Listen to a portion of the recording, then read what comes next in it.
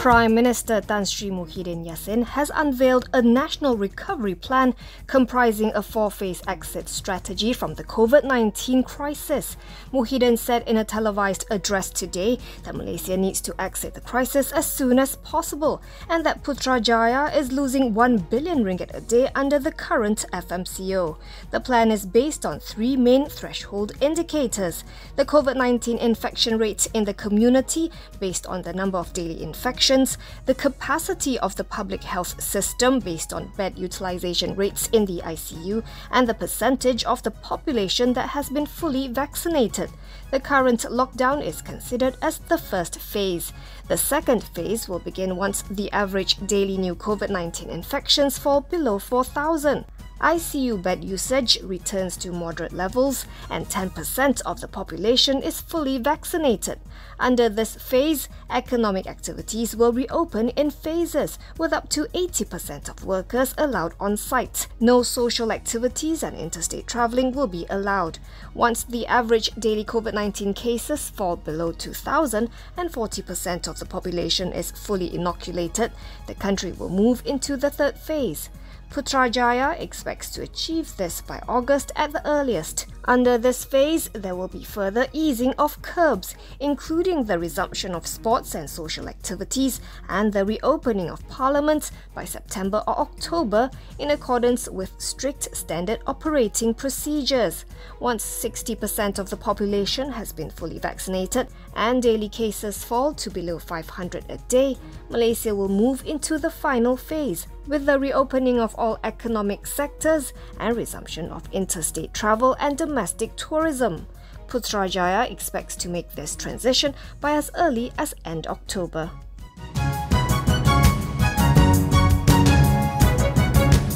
The government has given conditional approval for the usage of COVID-19 vaccines produced by China's CanSino Biologics and the US's Johnson & Johnson. Health DG Tan Sri Dr. Noor Hisham Abdullah announced this today. Both vaccines require only one dose to be effective. Also approved is the usage of Pfizer-BioNTech's Comirnaty vaccine for those aged 12 years old and above. Meanwhile, Minister Khairi Jamaluddin, who is coordinating the national vaccination effort, said in a tweet today that Selangor will be able to achieve an 80% vaccination rate by September. He said the state will be ramping up its daily vaccination rate to 135,000 per day in July and 165,000 per day in August. As of yesterday, Malaysia's most populous state reported the highest number of individuals who had completed their second dose of vaccination at 180,605. Cumulatively, a total of 1.41 million individuals have been fully vaccinated in the country. As for infections, new daily cases came in at 5,419 today. The tally now stands at 667,876, led by Selangor at 1,996. 6,831 have recovered, while 70,112 are still battling the infection. 922 are warded in ICUs, 450 of whom need respiratory support. 101 new deaths were reported, bringing the total to 4,069. Berjaya Corp's newly minted Group CEO Jalil Rasheed has unveiled a 3-year strategic plan to transform the group into an institutionalized, high-performing organization by end 2024. Among others, the strategy will see the group recategorizing its core business segments into 5: retail, food and beverage, property, hospitality and services, which will house its gaming, digital services and financial technology units. He said the group's strategic plan will anchor around 5 key pillars to drive operational efficiency and execution. They are profitability, governance, process, people and digital. Jalil also announced key headline targets, including divestments with 2 billion ringgit over 2 years and 5 billion ringgit over 5 years. Reduction of debt level from 5 billion ringgit to 2.5 billion ringgit over 3 years, and a dividend policy for all operating companies. He said Berjaya Corp is undervalued despite having well-known brands, and this is because the way the group is organized makes it difficult to pinpoint and value it. Another objective, he said, is to ensure that the companies are self-sustainable and able to compete outside of the group.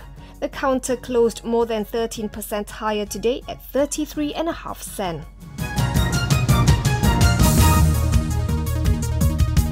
Axiata Group says the group and Telenor Asia have completed the due diligence works pertaining to the proposed merger between Celcom Axiata and Digi.com and will be signing definitive agreements soon. Axiata President and Group Chief Executive Officer Dato' Izzaddin Idris said during a virtual press conference, both parties are hopeful of signing the agreements within a matter of days or a week. He said that in terms of timeline for the completion of the merger, he was told by advisors that it may take several more months, depending on the parties receiving the approval from the authorities, particularly from the MCMC. He added that the submission to the MCMC can be made immediately after the definitive agreements are signed. Asked if the group is looking at any further mergers and acquisitions or expansion plans for Axiata going forward, he said he could not divulge specifics. Although the group is looking at options amid the merger among telecom companies in Indonesia in order for the group to maintain its position in the market. He added that the same goes for other markets Axiata is operating in, such as Bangladesh and Nepal. There may also be opportunities for its tower infrastructure unit, EDOTCO Group, to expand into new markets, he said, such as Indonesia, Vietnam and Thailand. Axiata ended trading 1.8% higher at RM3.92 for a market capitalization of 35.96 billion ringgit.